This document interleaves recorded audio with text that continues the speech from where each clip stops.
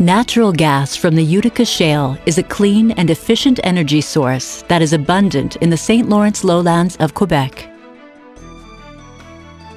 Let's take a look at the horizontal drilling and stimulation processes that have made shale gas exploration so successful.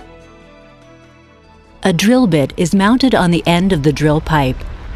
As the bit grinds away, a mixture of water and additives called mud is pumped into the hole to cool the bit and flush the cuttings to the surface. The mud cakes on the walls of the wellbore, keeping it intact and preventing invasion of drilling mud into the surrounding rock formation.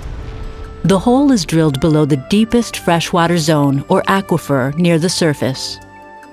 The drill pipe and bit are removed. Surface casing is then inserted into the drilled hole to isolate the freshwater aquifers. Once cemented, it serves as a foundation for the blowout preventer, a safety device that connects the rig to the well bore. Cement is pumped down the casing and out through the opening of the shoe at the bottom of the casing. It is then forced up between the casing and the hole, permanently sealing off the well bore from the fresh water. Once the blowout preventers are installed, the pipe and bit are lowered back down the hole to drill through the plug and cement and continue the vertical section of the well to approximately 300 meters above the planned horizontal leg. This depth is called the kickoff point, where the curve will begin so that the horizontal section can be drilled. Up to this point, the process is the same as drilling a vertical well. Again, the pipe and bit are pulled out of the hole, and a downhole drilling motor with measurement while drilling instruments is lowered back into the hole to begin the angle building process. The distance to make the curve from the kickoff point to where the well bore becomes horizontal is typically just under 300 meters. Once the curve is completed, drilling begins on the well's horizontal section called the lateral. The pipe used to drill the well measures 9 meters in length, and each length weighs approximately 224 kilograms. It takes over 350 pieces of pipe, weighing nearly 79 tons, to drill a 3,200-meter well. At various stages of drilling, the pipe is taken out of the hole for tool and bit changes and put back in. This process is called tripping pipe. When the targeted distance is reached, the drill pipe and bit are removed from the well bore one last time. Production casing is now inserted into the full length of the well bore. Cement is again pumped down the casing and out through the hole in the casing shoe, forcing the cement up between the casing and the wall of the hole, filling the open space known as the annulus. Casing the well is a very important process because it permanently secures the well bore, and it prevents hydrocarbons and other fluids from seeping out into the formation as they are brought to the surface. At this point, the drilling rig is no longer needed.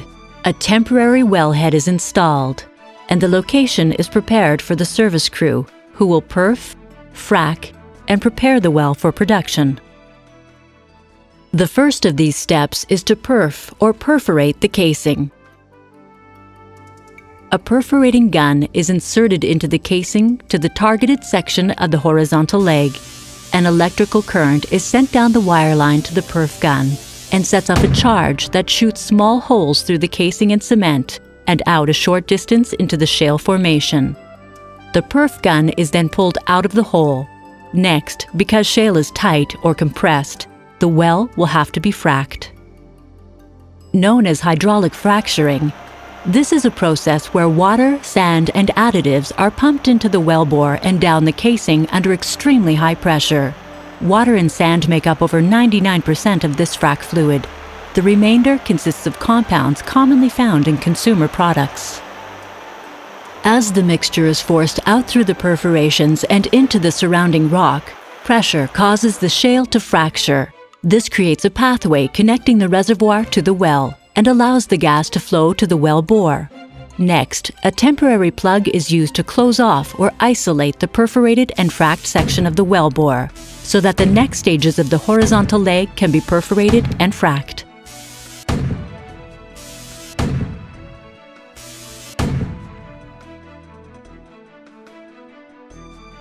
Once fracking is completed, The plugs are drilled out, allowing the gas and frac water to flow up the well bore.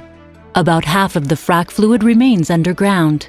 The rest is recycled for use in future fracs, treated, or disposed of at carefully controlled sites in accordance with government regulations. With many thousands of successfully drilled wells in North America, multi-stage fracking has become the standard for tight gas reservoirs. The next step is to install a permanent wellhead, also known as a Christmas tree, and other necessary surface equipment.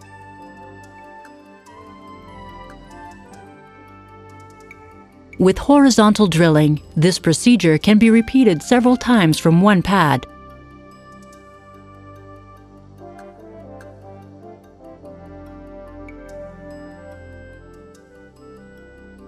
The pad drains a large area under the ground by drilling several horizontal wells that branch out in different directions.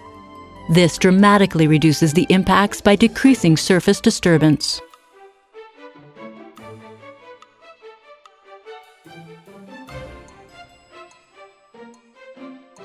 Once the drilling and completion operations are finished, the production equipment is installed and the surrounding land is restored. A pipeline is then built to transport the gas to Quebec's extensive pipeline network. Utica shale gas is very clean, so it doesn't have to be processed before entering the pipeline system, which reduces overall emissions. As field development expands, additional pipeline is built. Through its use of safe, proven, and innovative technologies, Questerre and its partners are leaders in the exploration of Quebec's shale gas, a cleaner energy option for today and a bridge to alternative energy in the future. The production of shale gas in the St. Lawrence lowlands is an important part of Quebec's low-carbon energy future. Developing this cleaner energy option to replace existing imports of fossil fuels will solidify Quebec's place as a strong leader in environmentally responsible energy.